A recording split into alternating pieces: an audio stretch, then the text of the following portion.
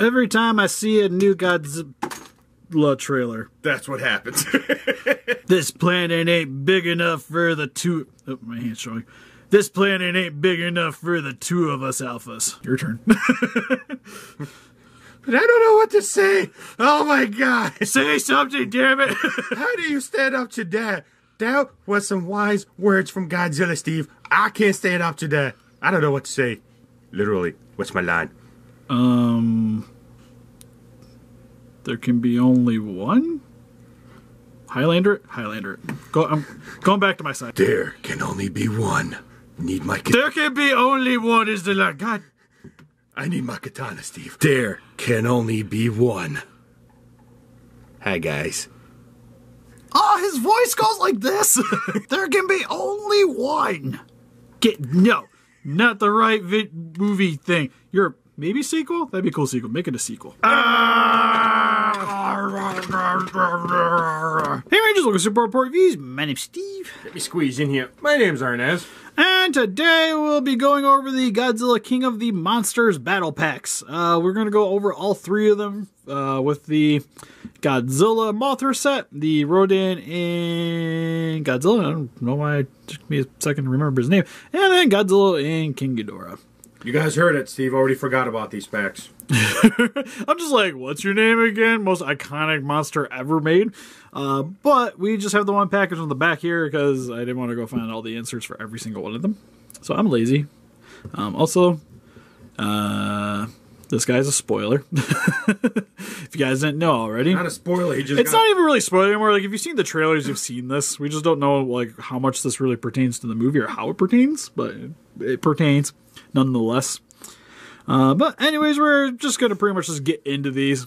Because for the most part, there isn't that much to really go over. No, there isn't. They're like if you see our unboxing, you pretty much saw the review. Yeah, you kind of saw the review for all of these. Yeah. For the most part. But we've had some requests, so we're going to get into it. Oh, neat. Alright, so I was like, does Rodan come with the glowy guy? Oh, why is that got way more detail than what this one does?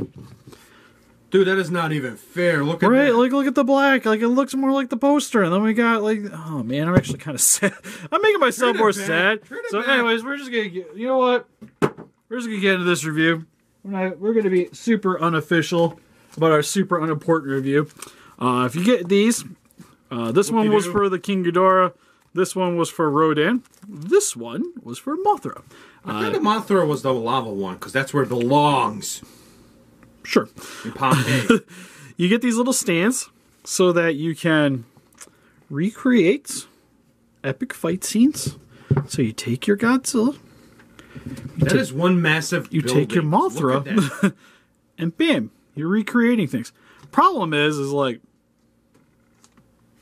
there we go. Mothra's. Don't move. It's actually kind of leave it right there. I kind of need it like riding. There we go. So, okay, better. No, that's how you solve. This is worth money. God. Anyways, don't worry. Arnold is next on the floor. Oh God, please no. I kind of wish these were bigger. Like picture wise, like it looks fine, but it's just cardboard. So they could have made it bigger. It's yeah, to be cardboard. fair, they could have just like put it on the back of this or something and just you cut it out and then put it on the stand. That would have been more you know, just better. Just use the simplest word, because then it would have like uncovered both the figures and you could kind of make it work. With this, I don't as a collector, I don't know what I'm really pulling off here by opening these and displaying it with this. And as a kid, I would lose this thing in a heartbeat. And then they had to spend extra money on this for the cardboard. That would have ended up in the trash. As a kid, as soon as I opened that, that would have been part of the box, part of the trash. And even then, you didn't even need the stand. Like, you could have just been like, here's my box. Monsters go to town on the back. Like, that to me would have been better than what we got with this. Steve, shut the lights off. Some plugging. All right, better. But yeah, they already come like they're already like dinged up inside of the packaging. Like I think one of these we got was actually like like this one has a crease in it. So I'm keeping the sleeves just in case these become valuable at some time. I have them. You never know. But for kids, like it would have been cooler if these would have came with broken buildings like the larger sets did. And to be honest, like the buildings would have worked better with these. But for a closer look at the detailing for these guys, start with the Godzillas. We'll go with, actually, you know what? We'll start with the basic one. You're gonna work your way up? Yeah, which for the molding of the detailing, it's not too bad. It's like a smaller Bandai vinyl is what this reminds me a lot of. Which I'm okay but with. You get some articulation out of it, though. Just like you do on the big one. Like, literally, this is like a small version of the big one, right? Yeah. So you get a little bit of play with it.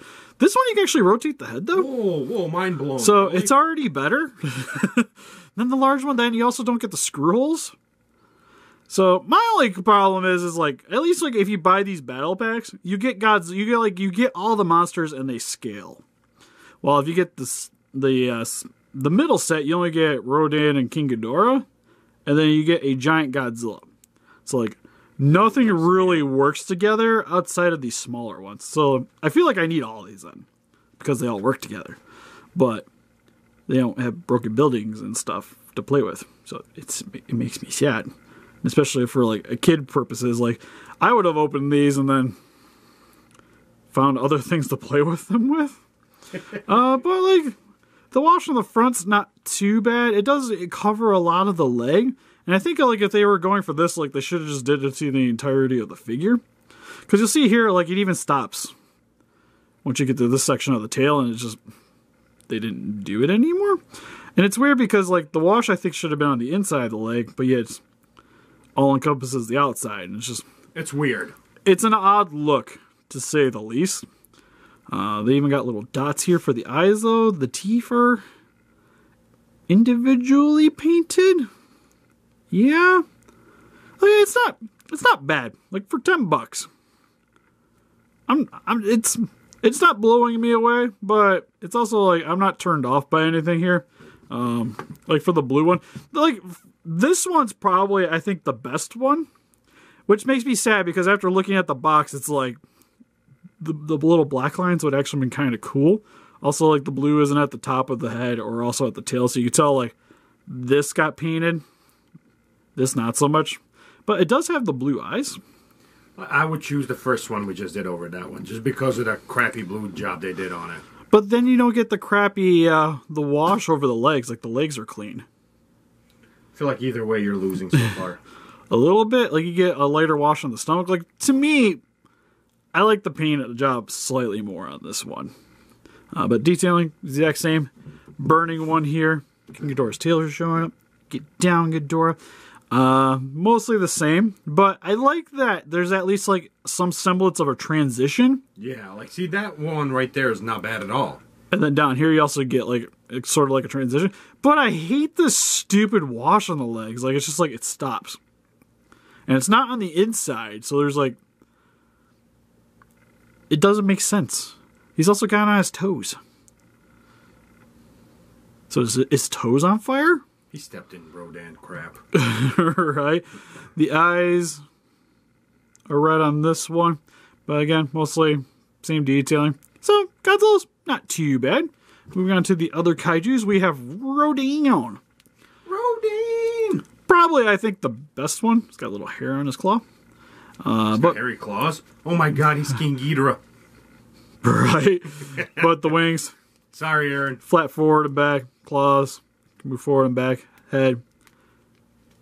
Side to side. Kind of looks like they could go forward and back, but I guess not. But for me, I think like molded detailing, this is probably my favorite, just like the larger one. But the larger one's bigger, so it wins. But you get what kind of looks like when you like watch those like documentaries on like volcanoes erupting, you have like the lava flow. Yeah. That's starting to harden. Like that's what the texturing kind of reminds me of. It looks kind of cool, to be honest with you. Yeah, it's just like a very like off-colored red for the undercoat and then a brighter red for the dry brushing that they did over top. And it works. It works really well for me. For the eyes, got like a little dab of yellow. That's pretty much about it. But that's really all I needed. So he's pretty cool. Like his entire pack, I think to me, is the best painted. Yeah. together.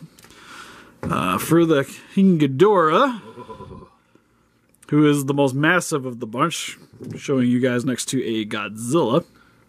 He's actually kind of in scale from the things that we've seen. Well, yeah, well, like, that's what's nice about these sets is he's larger, but that's how it works. He's not, like, overtly larger than the other one. So, it's cool. He also, like, it's just like a smaller scale, the big one, too, but the hinges aren't quite as obnoxious looking on this one. Hide him. Well, it's just like you have that giant, like, obvious hinge there, but the wings, there's not as much of a gap. So from the front, it looks pretty good. Yeah, it's not too shabby. But then again, when it's on the front, it's also like super front heavy, so it just tips over. You also get some articulation here at the neck, which you get this individual one, and then these two move here. So it's kind of like this one can blow off, right? I'm telling you, they're giving a subtle hint, Steve. Right. For the legs, can go forward and back. Tail, rotate side to side. Nothing too crazy. Molded detailing, not too bad. I kind of wish it was more metallic. Like, it's a very flat gold coloring. But it's definitely, it's painted over top of another color. It's kind of hard for me to tell. Kind of maybe a brown, per se. But sculpting for the body's pretty decent. Kind of trying to figure out like how these necks line up, because you have like this here, like the fuzz on the side. Well, I guess it'd be more like that. Trying to line it up. So this is like how it's meant to look. Head sculpts are a little bit on the duller side, but you still see enough of the detailing to definitely convey that's King Ghidorah. You get little white splashes there for the eyes. And overall, like, cool looking dragon. It's got a decent amount of molded detailing, but it's just like, the neck and the face are just kind of boring for this figure. But the wings look cool. I'll give it one thing, like, they did a pretty good job in molding the wings. Although I don't think it's supposed to have that little, like, bat claw right there. What do you mean? Well, because, like, the Monster Arts, it doesn't have it. I think in the trailers, it doesn't have that either. So for reasons, it's on the Jakks. I think it's on the Bandai too. So what is he, Batman? Maybe. It's like justice. But still pretty neat. And then finally, we found out in our giveaway that this guy is easily the strongest of all the kaijus, because you could take a hammer to this thing and it'll survive. But the I don't even know what to call it, a paint job. It's like a sticker on the wings. Same with on the back here too, which makes sense. And then it's just like thin plastic for the sides here. You even see like the clip marks from the factory. But it gives it a nice like little shine effect.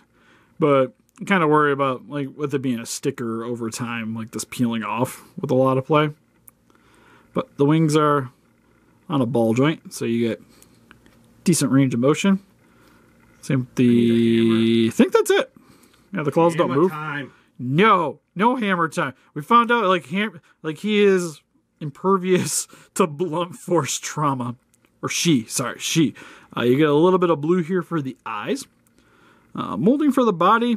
You can see like a little bit of the plating on the rear section here. Claws. It's got some toes, and then the mantis claws on the front, and done in a brown, like a dirt brown color. It's almost just like a giant flying turd with wings, right? In terms of the coloring. I honestly don't know. It's like fitting for you, right? Because you hate Mothra, so just go with it. Sure. So we go third. You also get some eyes. I can't even speak. Like, I wonder, like, it's like, is that how she sees? Because she's like a goddess. I know it's like, just like, what? It's for, to keep predators away. Like, they think it's bigger, but it's a giant moth fighting giant dragons. Like, is this effective? It's gonna die, and I'm gonna enjoy every bit of it. Probably. But still pretty neat little figure. Alright, so we're only going to do the one comparison here, but here we have the smaller Battle Pack Jakks Pacific Godzilla King of the Monster figures compared next to the slightly larger Ghidorah and Rodan and the 20-inch long Godzilla. For the most part, again, really like the scaling of pretty much all these guys. Although the Ghidorah next to the Godzilla is almost better because it stands up more upright than the smaller one does.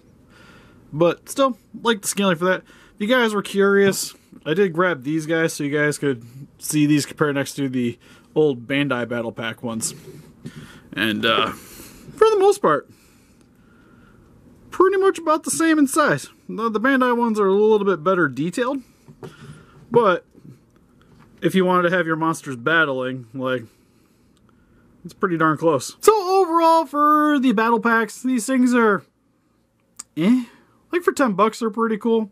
For kids though, I don't know.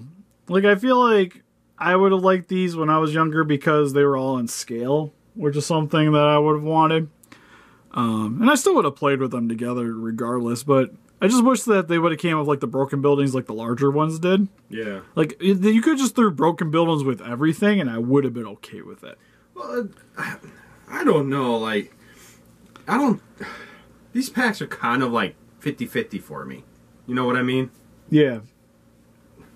They have a lot of issues, but then even as a kid, I don't know if I would have played with this much. Yeah, like, I'm pretty sure I still would have enjoyed these a lot. And then it's like for $30 you get all the monsters, well, all the main monsters in the movie, which is where I'm going to recommend it. Like, definitely for younger kids, this is a cool set. For collectors, unless you're going to keep it in the box, I would just wait for the NECAs. Yeah, don't open it. Yeah, just save your money. Because, what, you add $10 more and you get a NECA ones? Yeah, just a little over. Yeah. And spoiler alert, might be the same review we have for the other ones, but anyways. What do you guys think? If you guys picked these up, what monster you're most excited about from King of the Monsters, or is Toho just more thing? Please let us know in the comments. We also have an Instagram, Facebook, and Patreon. If you guys like to help support the channel or keep up to date with the channel, make sure to go follow those. We also have a t-shirt shop. If you guys like to help support the channel in another way, definitely make sure to follow the link in the description and help us defeat those guys by hitting the like button, subscribe, become a ranger today. See you guys in the next video. Bye-bye.